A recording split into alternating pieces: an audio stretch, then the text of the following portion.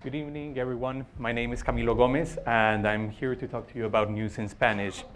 So, News in Spanish is a service that will help people learn and practice their Spanish with tidbits of news stories that they can relate to. And the way that we want to do this is through audio downloads and online tutorials. But let me step back one moment and tell you how this all started. It started out with a newsletter that I'm still sending out every day of the week except weekends.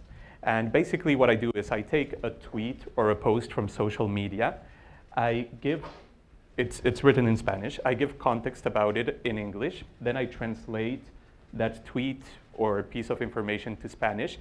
And I explain like a grammar point behind that segment of information, or some difficult word, or some idiomatic expression. And so far, well, this has been the pilot, and we've done pretty well. Like I started with a very small group of people, and just through word of mouth and social media, mostly, like I've been able to draw attention from others, and I've been having like feedback on it. So in the US, there are more than 2.8 million adults who are learning Spanish at this moment. The number is greater if we are talking about like the whole Spanish, the whole number of the population that's learning Spanish. Like it's around 7.8 million if we include teenagers, like high school students, and also college students. But this is my target audience, like the adults who are paying for lessons because they need to work, do something that's related to work, or travel to a Spanish-speaking country. So I'm thinking about, like this is a projection into the future, like how would the revenue streams look like?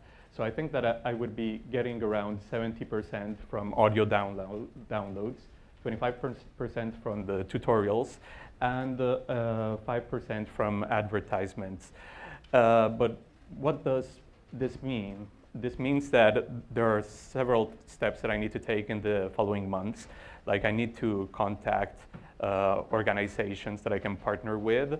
Like for instance, if there's anyone in the audience right now who is a Spanish teacher or who works like at an institution that teaches the language, I would love to talk to you. And I need to design the products that I will have people pay for while still sending out the newsletter as a marketing tool and as a means to expand my audience. So I have a little bit more time, like 1 minute, so I'm just going to say that, well, a little bit about myself.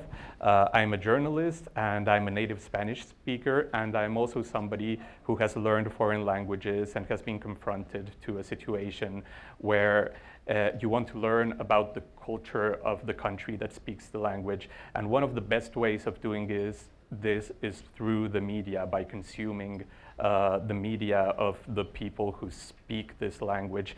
And because learning a language is not only about learning words and increasing your vocabulary. Like there are many tools out there, especially like online tools that will help you increase your vocabulary. But in order to really understand the language, you also need to understand the culture of the people who speak that language. And that's why I would like to invite you to have a look at my archive in the website newsinspanish.strikingly.com. And you can also subscribe to the newsletter if you're interested in getting it. Here's my contact information. Thank you very much.